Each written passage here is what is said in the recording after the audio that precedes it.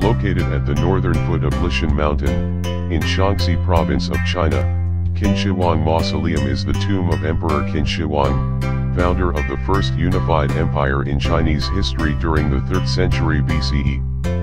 Begun in 246 BCE, the Great Mound survives to a height of 51.3 meters, within a rectangular, double-walled enclosure oriented north-south.